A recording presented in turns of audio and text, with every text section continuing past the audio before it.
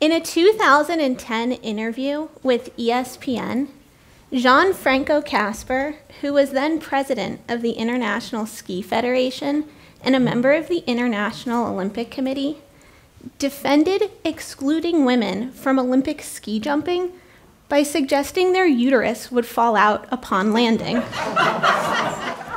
That claim is ridiculous. But it wasn't a random misogynistic outburst. He believed that. A lot of people did. The once widespread belief that physical exertion as mild as running half a mile could cause a woman's uterus to fall out dates back at least to the early 1800s.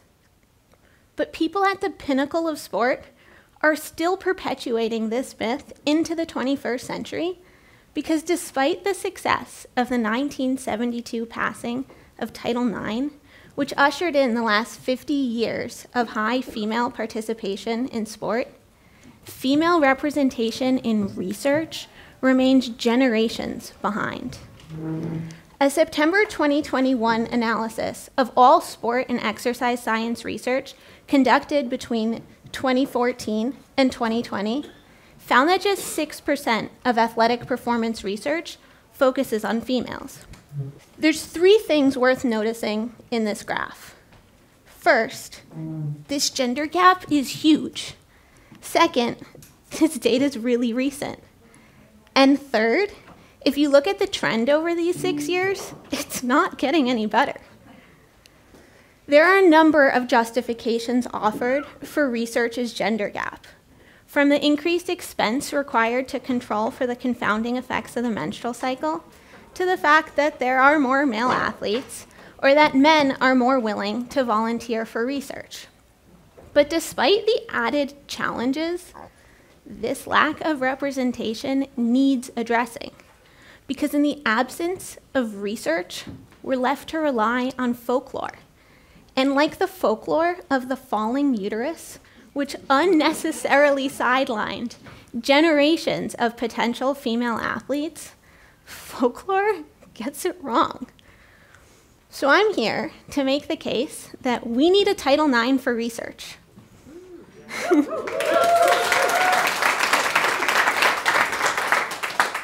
Over the last decade, I've recorded my every heartbeat, every workout, every sleep. I've even recorded things like my daily mood and caffeine intake. As the Senior Vice President of Data Science and Research at WHOOP, I've also pored over similar data from millions of people. I'm fascinated by this data because continuous vital sign monitoring with wearable technology makes it possible to understand our bodies in ways we never imagined. But I just showed you the data, and this problem isn't getting better on its own. We're going to need the help of legislation to put much needed funds behind this problem. We're going to need something like a research edition of Title IX. To illustrate the power that wearables have to accelerate closing the research gender gap, today I'm going to share 2 important lessons my team and I uncovered while working on wearable data this year. Lesson 1, reproductive hormones do more than reproduction.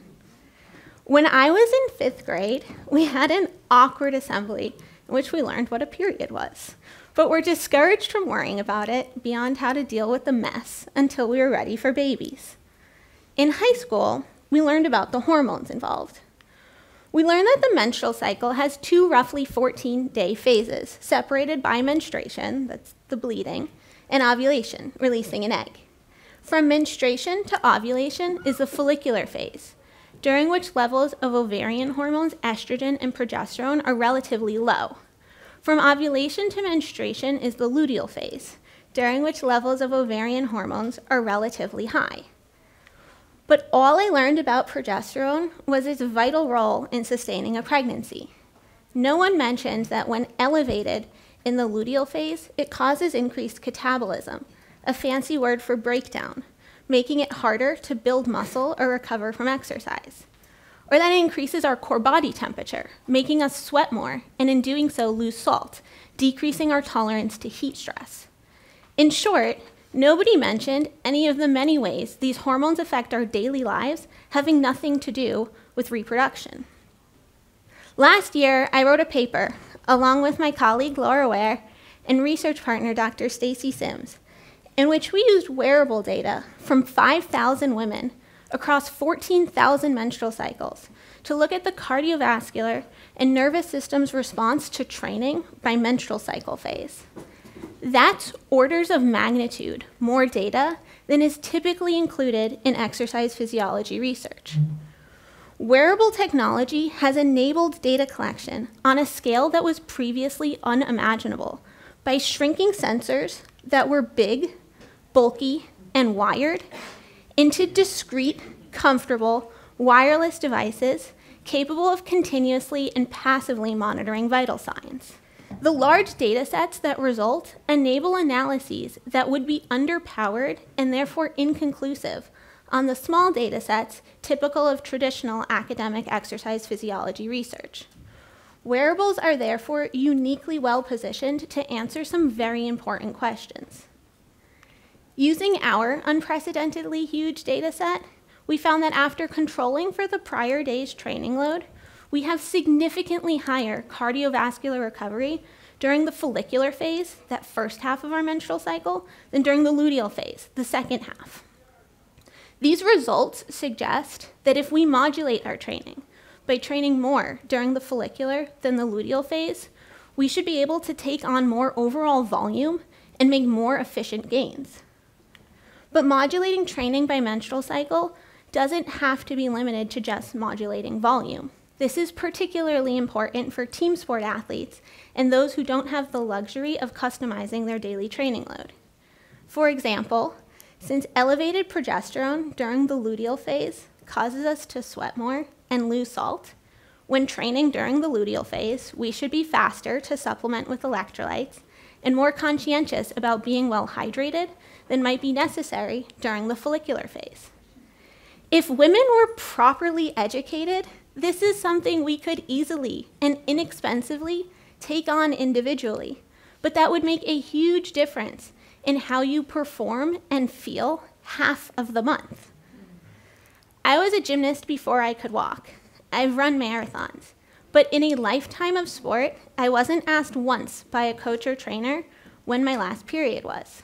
By not modulating my training in response to my body's readiness to respond to that training, I was subjected to a higher risk of injury and slower rate of gains. When you think about it this way, it's no wonder that girls drop out of sport at puberty at twice the rate of boys, or that by age 17, when most are fully on the other side of puberty, 51% of girls have left sport. If we adapted their training to fit their hormonal reality, there's no reason why we couldn't reverse this trend. Lesson 2. Better safe than sorry isn't always safe. Now that we've touched on how worrisomely little we know about female exercise physiology, let me tell you about pregnant female exercise physiology.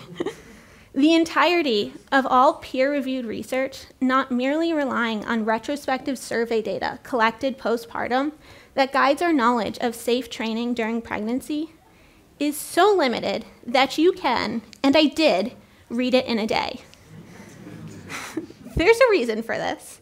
We have powerful safeguards that ensure research involving any human subject minimizes risk. Additionally, the U.S. Code of Federal Regulations defines pregnant women and the fetuses they carry as a vulnerable population requiring additional protection. But this additional protection comes with a catch, and then it makes it extremely difficult to get approval for research and therefore significantly limits the research that gets done.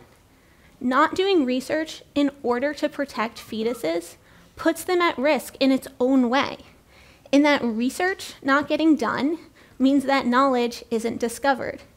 And when knowledge isn't discovered, we're left to make stuff up. And when we're left to make stuff up, we see over and over again that we get it wrong.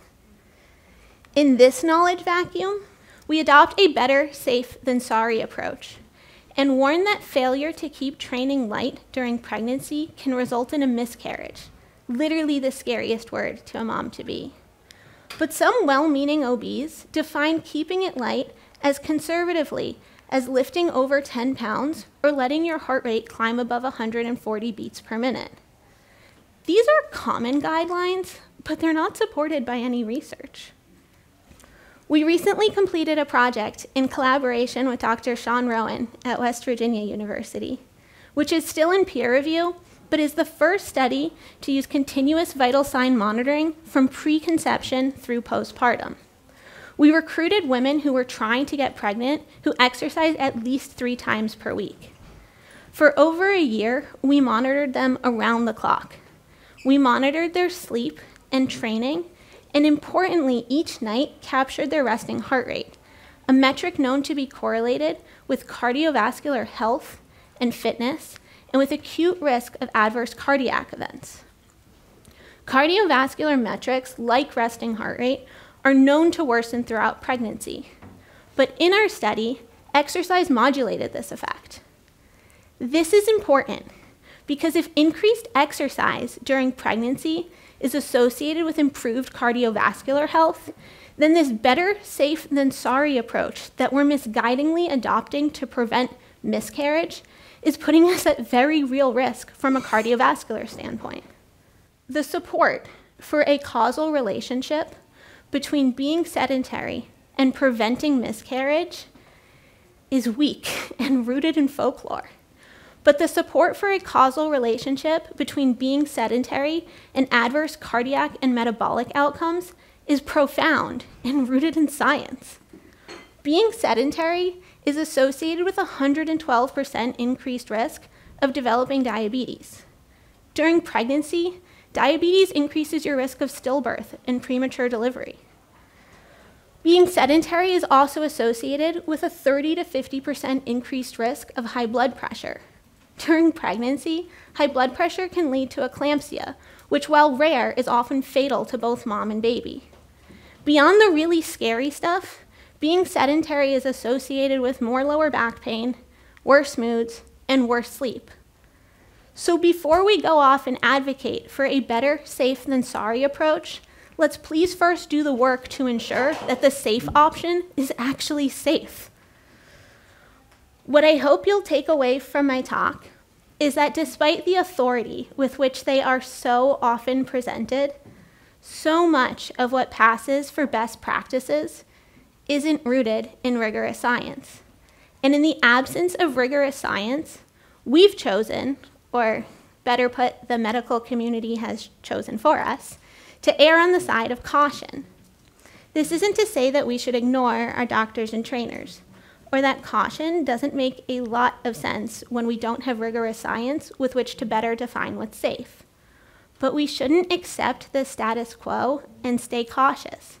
We should demand better than the status quo and fund research. I want to dedicate my research and this talk to my grandmothers and to all of the women who were unnecessarily sidelined on the basis of myth and so never got to learn their true strength. It's been 50 years since Title IX made space for us to participate in sport. Imagine what we could accomplish in another 50 if we stopped settling for folklore and demanded that research, time, and money be put behind properly unlocking female performance. Thank you.